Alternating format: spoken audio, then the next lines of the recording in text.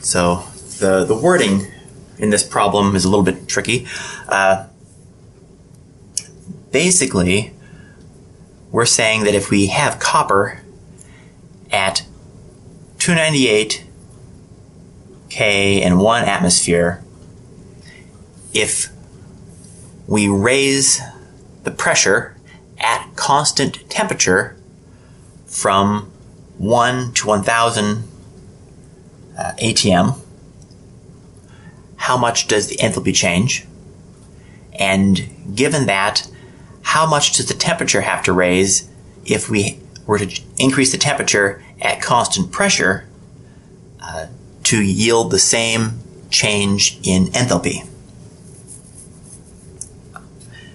Another point to note here is that I'm using my old version of the textbook from when I was an undergrad, and there's a typo. So those of you that have the 5th edition, you'll have this correct. Those of you that have the 3rd and the 4th edition, this should be 10 to the minus 4.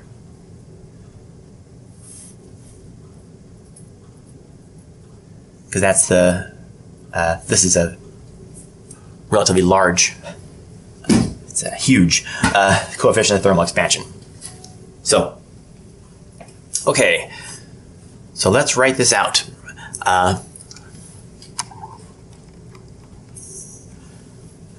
So basically, we're going to say that the change in enthalpy due to change in temperature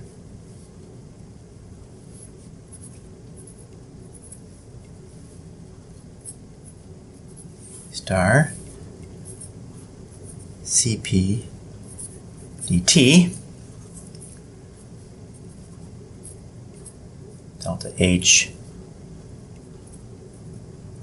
const pressure is equal to the change in enthalpy at constant temperature, which is going to be this: P1 to P2 V1 minus alpha T dP is equal to delta H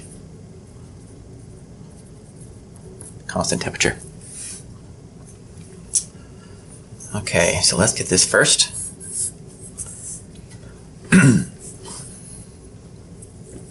So that's the integral from 1 to 1000 atmospheres times V, which is given as, where's that at?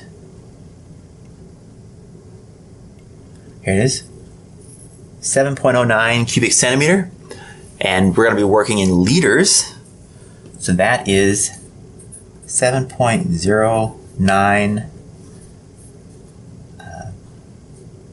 divided by 1000, so that is V in liters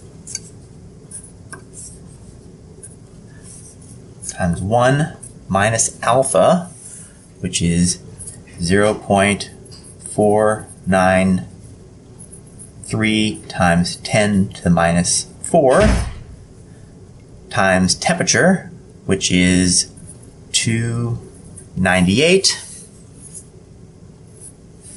And then all of this is giving us liter atmosphere, and because we're working in joule per mole, then this has to be times 101. That's joule per liter atmosphere. And if you do this,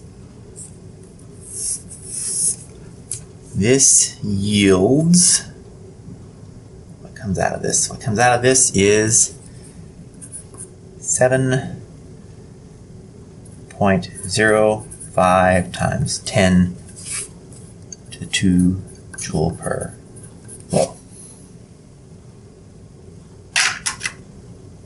Okay. So then, going back and setting these equal, we get 705 is equal to the integral from 298 to T star And then the heat capacity of copper is 30.29 minus 10.71 times 10 to the minus 3 T minus 3.22 times 10 to the 5 T to the minus 2 dt. And when you solve this, you're going to find 3 roots. You're going to find T star is equal to 34.6, 328, and 5,290.